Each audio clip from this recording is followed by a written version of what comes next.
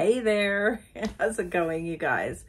I'm Cindy with Crosshouse Sift and Thrift, if you don't know, and this is one of the hats I'm going to be selling this week. Hopefully selling it. I'm going to at least be listing it. Just a brightly colored, probably 80s, either from the 80s or 80s style, British Virgin Islands. It's got I got a big head, so I couldn't fit it without taking this off, but yeah, it's one of our finds. We haven't been thrifting a lot because I have a whole death pile over here that I've been working on for a while. So trying to be good, trying not to thrift too much because of the death pile. And so I will be getting that done every day. I'm just working on it. We went to my mom's house a few weeks ago, and my dad just passed away recently, and she gave me a lot of his things to sell, and I'm still working on that. It's taking quite a while to do that. I'm going to be talking about very helpful tips for your business, websites you need to be going to, things you should be doing that will really help you grow your business.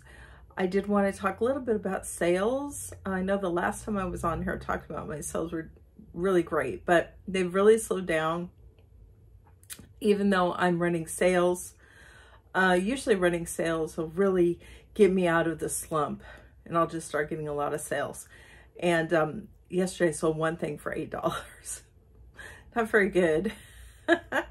So I'm not going to lose hope. I'm going to keep listing, but it's a little frustrating, and I'm sure you guys have been there. I've heard that it's slow sales for a lot of people, and yeah, it's just what it is. So I will keep going, but I thought if I could share anything to help you guys with your business, you know, that will just help you make life a little easier when you're working your business. One of the things I wrote down, I just take notes because I can't rely on the memory. And one of the things I wrote down is, if you don't know about it, it's called ConvertCase.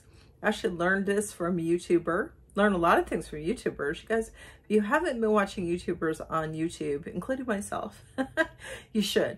They're it's very useful information that they pass on. Not only do you hear about their experiences as a seller, what they've sold, what they're sourcing, you know, how much, just everything that has to do with their business. You'll learn a lot of tips along the way that will help you in your business. And this is one I had learned. It's called convertcase.net. And you go on there, and what I use it for and what you should be using it for is when I go to research a listing, and let's say somebody else has the same listing, and when I go to list this cap, and I just want to use their listing. I've been told you shouldn't be using other people's listing because, you know, they might have things on there that you don't want to put in your listing. Well, I think it's great to use someone else's listing because they filled out well, maybe not all of them, but a lot of the item specifics that you'll need. So you don't need to fill those out. Now you have to be very careful and look at all the things they put in their listing. So let's say they had a cap, but it was blue, and then this is not blue. You want to make sure you change it. This is like a salmon color, but I don't know what I call it. Pink, I guess. Yeah, so you'll want to change that to pink. So you have to be careful if you use someone else's listing, making sure that it jives with your listing. If you're not listing the exact same item, you're going to want to change some things. Maybe change the color, or if it's a garment, the size, that type of thing. But using others' listings, I find extremely helpful than just going off of one of my listings, because I won't have all the item specifics for that specific item, because I don't sell like items. I sell all different kinds of items. If you're selling like items, yes, listing off of your existing listing, that is the way to go. But since I'm not, I use, if somebody else has a sold listing for the item I want to list, I use that. If there's not one, I go with a listed listing, or if there isn't one, then what I'll do is I'll go to a cap that I have listed in my store, and I'll just use that listing. So that's how I do it. ConvertCase.net comes into play when you go to someone else's listings, and let's say their listing was all capitalized in the title. Now, you're not supposed to do that. So that's a no-no on eBay. You're not supposed to, sorry guys, not supposed to have all caps in your listing, but a lot of people still do it. So you just copy and paste it, and you go to convertcase.net, and they have a box there where you can paste the title, and then you click on, they have various things you can click on. Do you want all lowercase, all uppercase, etc.? What you want to click on is capitalized case, which means every letter of the first word is capitalized.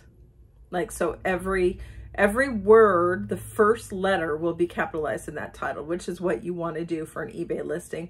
You don't want to use all caps. You don't want to use all lowercase. You want to do capitalized case. So that's great. So then once you get the capitalized case, you click on capitalized case, it all switched to capitalized case. And then you copy that and you paste that into your title. And so that's a very useful tool. I've used that a lot. All right, eBay duplicate listings. You know, if you've been selling on eBay a long time, you probably come across this where you sell something that you've already sold. And it's a glitch of eBay's. They relist an item of yours unbeknownst to you. And you sell the second item, and then you don't have it because you've already sold it the first time. And it's very frustrating because a lot of times I don't remember I sold it. So I'm looking through all of my totes and all my inventory going, where is it? Where is it? Why isn't it here? Well, I sold it already. You know? But a lot of times I don't remember that I sold it because maybe it was a few months ago. So it's a very frustrating thing, but it does happen. So what you want to do periodically is you want to Google eBay duplicate listings, and there is a tool where you just, I believe you just put in your username and all your listings come up. And then you type in find duplicate listing, and eBay will highlight all the duplicate listings. And it's really great. That happened. I did that the other day, and I had 3 duplicate listings, and I deleted the duplicate. So that means you only have 1 listing is what you should have. So if you do that periodically, you won't have the problem where you sell the item twice. And I wish that was something eBay could just not do, but we can't always have what we want in this world. So use that duplicate listing tool. It's very, very helpful. I would just do it like every, I don't know, a few weeks, just to make sure you don't have any duplicates in your store. Usually eBay doesn't let you have duplicates. Like if you already have something listed and you go to list it again, eBay will say this is a duplicate listing. But funny enough, there's a glitch that duplicates your listing, even though they don't allow it. Go figure. All right, another good thing is the eBay fee and profit calculator. Go ahead and Google it again, you guys. You could Google anything. I know I could probably give you the name of the specific link to find it, but Google is our friend. So go ahead and find that. And then if you want to type in all the details of every listing or certain listings, it'll show you what your profit is. You'll need to know the price of the item, what you spent on it, if there was taxes involved, you know, fees, etc. And it'll tell you what you're making. I don't really do that. Maybe I should, but I've done it once. But, you know, it's very helpful if you really want to track what you're spending and what you're making on eBay. Another good thing is if you sold on eBay for a long time, you're going to come across those nasty buyers. I had one today with this guy. I actually shipped him a smoke alarm, and it was an open package, but it was the right smoke alarm in the right package. And they sent me a nasty, this is the wrong smoke alarm with this package, which it isn't. And they sent me a picture, but they were like, that's not right. You know, they were like yelling at me, and I'm like, don't give me the benefit of the doubt. But I wasn't in the wrong here. And I said, oh, well, I'm sorry that happened. Feel free to return it for a full refund. And haven't heard back from them. I think they're just trying to get money back. The funniest thing, you guys, is what I found in my experience is the buyers that are most upset are the ones that spent $10 or less. You know, it's like, really? You're gonna really, like this one item I sold for $6. They're quibbling about it. Okay, it's funny how the $100 item person doesn't do that. I don't know if they need money or they're trying to scam. I don't know what it is, but always be kind. And the second person, I got it resolved. It was actually an item that was an open item and something was missing and I didn't realize. And so they just asked for a partial, they were really nice about it, asked for a partial refund. I gave them $4 and all is well with the world. It's all right again. So yeah, if you want to block a buyer though, like if, you know, I probably should block that first buyer now that I think about it. There is a block buyers list. You can Google it. And then what I do is I save all these things in my bookmarks. So I don't, oh, that was a weird effect. That was from a car going by. If you saw that on my wall. Yeah, I have my blinds open. So yeah, you just put them in your bookmarks so you don't have to Google them the next time. You just Google the first time and then put them in your bookmarks. So blocking buyers, there is a block buyer list. I've been selling online for 21 years, since 2001. So yeah, or maybe close to 22 years, but I've had this list since the beginning. It's great. It shows all the buyers I've blocked over the years. There's quite a few actually. And you just, what you do is you get their username, which you can see on the page that shows what you've sold. It'll show the username of the person who bought the item, and just either copy and paste it or type it in and just say block, and eBay will block them. So that means they cannot buy from you in the future.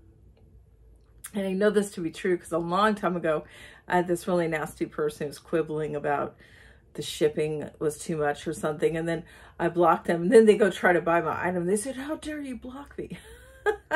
So I know it works. You put their name on the block bidders list, and they cannot buy any items from you. You just don't need that headache. If somebody's nasty to you, you don't need to deal with them again if they try and buy something from you. So put them on the block bidder list.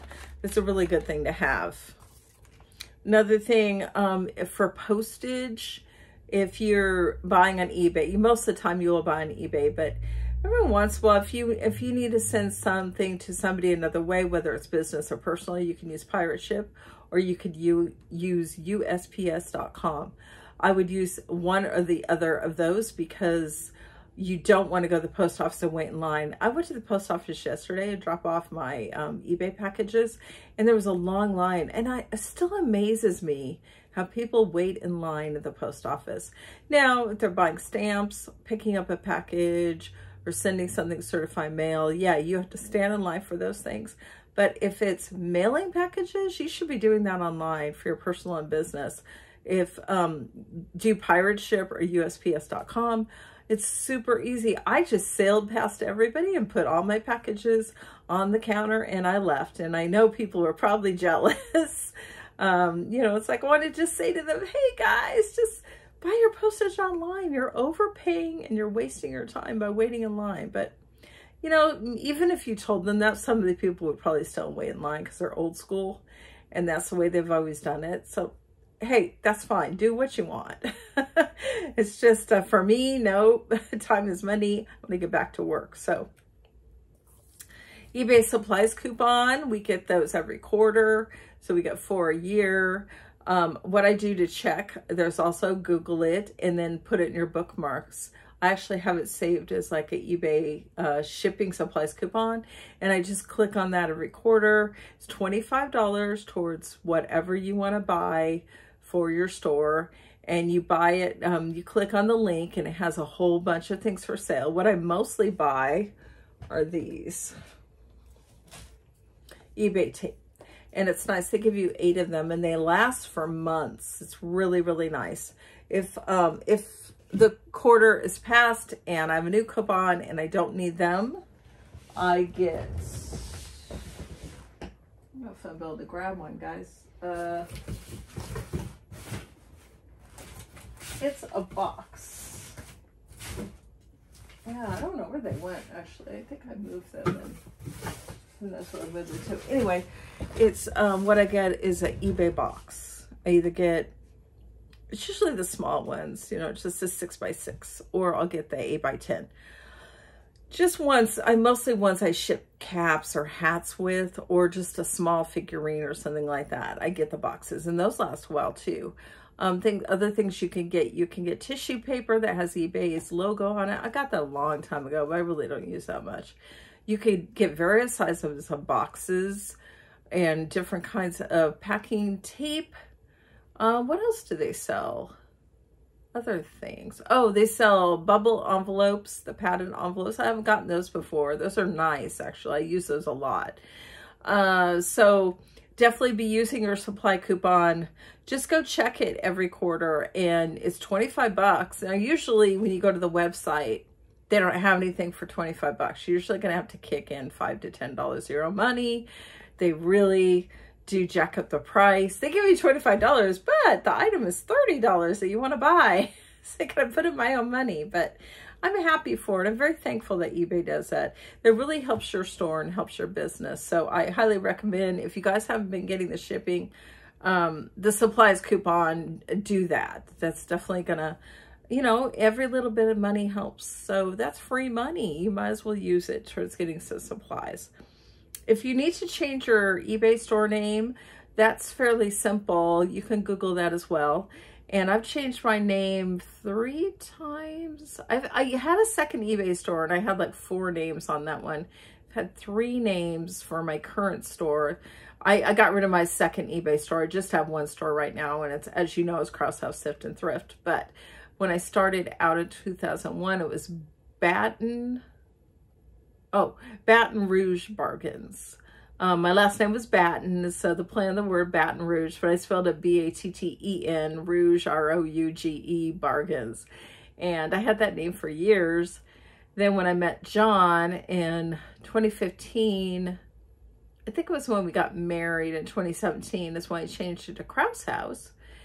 And I had it for Crouse House for a while. And then when I got a YouTube channel in 2020, something like that, 2021, I read that YouTube channels should have tell what you do. So whenever someone's searching for you, they know what you do. What is your channel about? So John came up with the name Crouse House, Sift, and Thrift, because it tells what I do. I'm a reseller. So I sift and I thrift, and I thrift and I sift and all that. So anyway, that's why I changed it, and I'm going to keep that name for a while. Now, I did open a Shopify store, and I called it Ragdoll Resale, just like the name, Ragdoll Resale. And I started working on it. There's quite a bit to do, because with the eBay store, it's very easy to set it up because eBay has a lot of it done for you, and it's just very easy. This is more like technical stuff that you've got to do and to add items. The good thing is they sync with their eBay store, so I got a lot of items over there, but they don't put the price in and they don't put the pictures in. So I'd have to go through all these listings and put the picture and the price. I think that's something I'm putting on hold. I think if I had an assistant, that's what I could have them work on. I did have a Shopify store a few years ago I called Tops, Tees, and Tunics. Oh my. Yeah, that didn't take off, and I ended up scratching that one, but not, giving up on that and canceling it. But this one I thought would be fun to get some extra income because the eBay's so slow, but I really don't think it's something I'm going to pursue right now. I'm kind of on hold. I've got to work on my eBay store. That's my priority. But you want to change your store name, you are allowed to. And people, some people say, I don't want to change it because I have all these followers. But it's really easy, and it just changes, now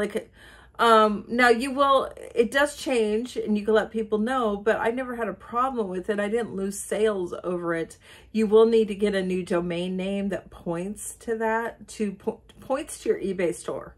So you buy it, let's say, Ragdoll Reseller. I did buy a domain to that because I want it to point to my Shopify store. Now, I haven't even gotten that far. I bought the domain. I haven't even pointed to my store yet because it's not done. But that's another thing I recommend, is that you get a domain name. Well, when you first sign up with eBay, you do not have to have a store. I recommend you get one, just the basic store even. But don't get the starter store, get the basic store, because then you could run sales. I don't think you could do that with starter store. It's always good to have a store. There's just a lot more perks when you have a store than if you don't have a store. But, plenty of people sell on eBay without a store. But I really like having it. You could brand it. you get a domain name, which are very inexpensive. I get them through GoDaddy. It's about 20 bucks. And I always get .com. I don't get anything else. And most of the time, the names I think of, nobody else has. So I'm fortunate. I don't do the dashes or underscores or anything like that. I just have the name. Krause House, Thrift, and Thrift. I got that, no problem. Same with Krause House and same with Baton Rouge Bargains. So as long as you don't have a super popular name of your store it's already taken, try and think of something unique and get a domain name which points to yeah, eBay. And I use GoDaddy, but there's tons of places you could buy domain names, even cheaper. So that's something you can look into. Canva, I'm not, they're not my sponsor or anything, but I love Canva. That's where I do all my thumbnails. I believe I pay only $13 a month, and that's so I could have the use of all their pictures. It can be free, but that means you're going to have to have use of all their pictures. So, you know, I do everything on Canva as far as graphics wise. Not only thumbnails, I do memes. I am a bookseller. I'm an author. So I've made my covers on Canva. I've done thank you notes on Canva for eBay. I've also made a bumper sticker that says Krause House, Thrift, and Thrift that I put on my car. I've done countless things for my business through Canva. So $12.99 a month is nothing. That is, I gladly pay that. So I love Canva, but there's lots of other, you know, I used to do Photoshop, but that's expensive. So I mean, you pay it once, then you own it, but I love Canva, I really do. But you can use whoever you want. See how this video is getting kind of long. The last thing I kind of wanted to touch on was ways to do research. If you get an item, obviously when you're looking it up in the store or at home after you purchased it, you can look through eBay. But let's say nobody's selling that item in eBay. So you could also do other things to find the item. You could Google it. That's great. Use Google Lens. But every once in a while, I haven't found anything through eBay or Google Lens. So you could try TerraPeak, which is a free search through eBay. You could do, yeah, go to your eBay page and do a drop down. It's TerraPeak, or you could Google it again. There's also other ways that you would have to pay for if you really, let's say you have something and you think it's really rare and worth a lot of money, but you can't find it on Google or eBay. You could also try Etsy and other sites, Mercari, Poshmark. But usually when you Google it, that would pop up. Those Poshmark, Mercari, eBay, Etsy, those will all pop up as somebody has that item listed. So let's say it's a rare item and you can't find it. You can do WorthPoint, and I think it's like 30 bucks a month. I did it for a while, but it just wasn't worth it to me. I'm not selling high-end items. If you're selling high-end items, it's very worth it, I think. WorthPoint, haha. WorthPoint is worth it if you use it a lot and you're looking at like rare items that you can't find in your search. Then it's great. That'll tell you if any of them sold and what they sold for, but you have to pay to get that information. If you sell glass and pottery, silverware, that kind of thing, serveware, dinnerware, vintage. I heard replacements.com is a good place for that. They do china patterns, silverware, crystal, collectibles, estate jewelry. Just got a little cloudy. I don't sell much of those, so I never have gone to the website, but I know some YouTubers have used it and have great success with them. I've also used this site. It's called Value My Stuff. It's about $20 for an appraisal. I have maybe used them 5 times over the years. Something rare that I couldn't find on eBay or Google, you could pay them 20 bucks and they take, a few days, not quite a week. They say they could take up to a week. They usually take maybe 4 or 5 days, maybe up to a week, and they come back with an appraisal, and it's really cool. All you do is you upload the description of the item and pictures, and you say whatever you know about the item, you put on there, and they say, and you pay your money, and we'll get back to you within a week. And then they come back with you and they tell you exactly what the item is. They tell you if it's antique or vintage, or you know, what its provenance is. And what's cool about it is you could just go ahead and copy and paste that into your eBay listing. So it gives it some credence, some credibility. And whenever I've done that, I've sold that item. So, and it'll tell you what the item is worth. They're appraising your item. So it's really nice. If you have something you feel is rare and unique and, you know, worth a bit of money, you might want to go that route. So it's valuemystuff.com. And I really like that place. I would recommend it for appraisals. So that's pretty much all I'm going to cover now. I see I've been taking a little while, but I got my little notes and I think I covered everything. But I was going to send you coverage. My kids were out here. I say kids, but they're 29 and 25. Oh, Noah and Jeremiah. They were visiting Saturday, Sunday, and no, Saturday through Monday, Memorial Day weekend.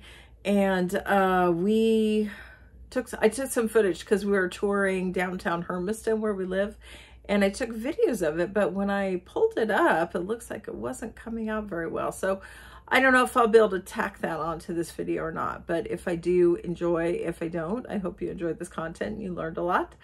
If you haven't liked and subscribed, I would really love it if you did, you guys. It really does help my channel out, and I do appreciate you. Those that watch, please tell your friends so I can get some more subscribers. I just so appreciate you. If you need to get a hold of me, crosshousethiftandthrift@gmail.com, or go to my eBay store, crosshousethiftandthrift.com, or you can, yeah, check me out. I don't go on Facebook much or Instagram much, honestly, but you can always get a hold of me through Gmail or my channel here. So, all right, guys, have a wonderful day. If you haven't noticed that this is, okay, guess who this is? Gee, maybe this will give you a hint. Here we go. Jasmine. Princess Jasmine. All right, have an awesome day, you guys, and I will see you next time. See ya. Bye, bye, bye, bye. Bye.